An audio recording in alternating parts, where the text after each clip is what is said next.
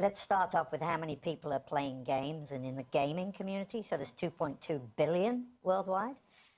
Just this last year in the UK, there are over 8 million people have played the game FIFA. The best players in the world are becoming more well known. At the same time, a lot of the talent's still developing.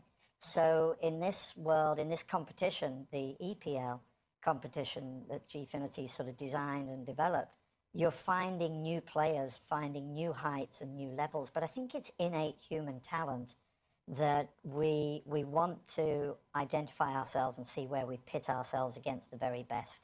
That world continues to develop. Has everybody bought into it easily? I think it, again, varies by levels. I think some people see it as a marketing exercise. Some people see it as an investment exercise, and some of the individual... What do you see it as? I think that we're in the middle of a cultural revolution. I think that this is it sport? The definition of sport has to be, that's a completely different discussion, and it would go down a very different pathway. I think if we look at it as competitive gaming, and we look at it through the lens of somebody's trying to outplay somebody else and be better than somebody else, then I think we have a competitive landscape, and everybody wants to see how good they are in that landscape. Do you have any female e-gamers? Do you know, there aren't enough, is the answer to that. The great thing about the gaming world, though, is there are no barriers.